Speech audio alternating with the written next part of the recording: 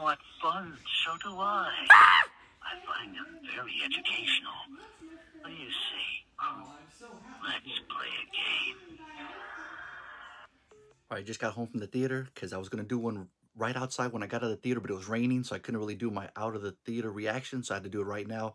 I got a five-minute timer on the screen, so it shouldn't be too long. We'll see how it goes, so wish me luck. I'm going to hit the timer here and go. Okay, so this is the 6th installment of the Scream franchise. That's crazy to think. Part 6 of Scream. That's wild, right? That we're here. The opening is awesome.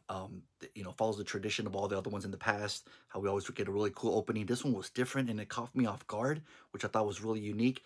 And I really appreciated that, so that was very cool. And Samara Weaving's in the house. She was in Radio Silence's Ready or Not. Radio Silence obviously being the directors of Part 5 and 6.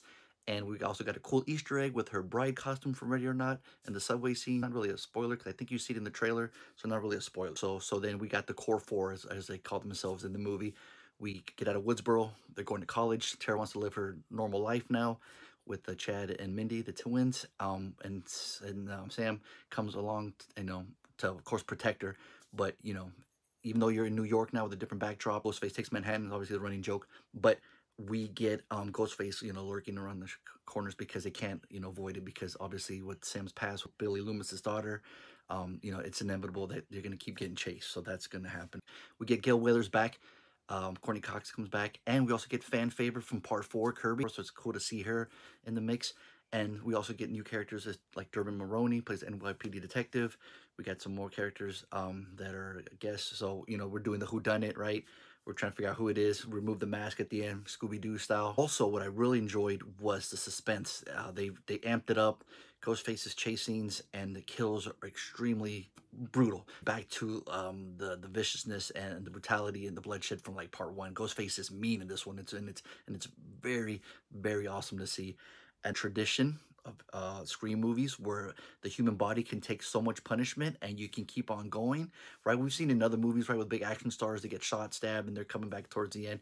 But in this one, they seem to be almost superhero strength, because they're still hanging in there, and you wouldn't even tell. Like, at least in Part 1, you know, Sydney, when she gets beat up, kind of limping and a little hurt, same as all the other characters.